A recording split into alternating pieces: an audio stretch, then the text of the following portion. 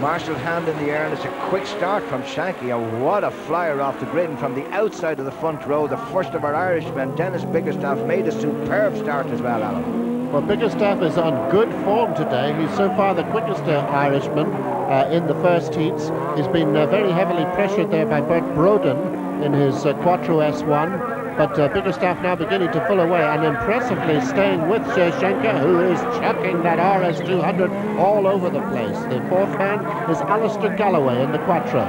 Yes, and Biggerstaff isn't letting him get away. I don't think he can actually do anything about it, but he's not been lost. Schanche very, very wild getting through the chicane there and still using a lot of tail out. But car bench, Dennis Biggerstaff, the fastest Irishman so far, as Alan said, really carrying the flag there.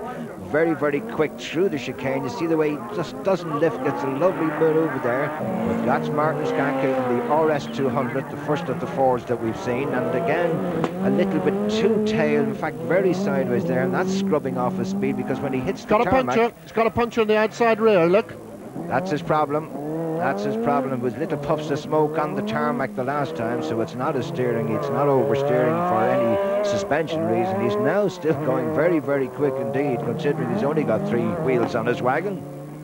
Could damage his suspension here on the rough, taking it easy, but one of those bumps could very easily do it. He's going to make it to the flag, but unfortunately will have slowed down his time, and he won't have improved from the first runs.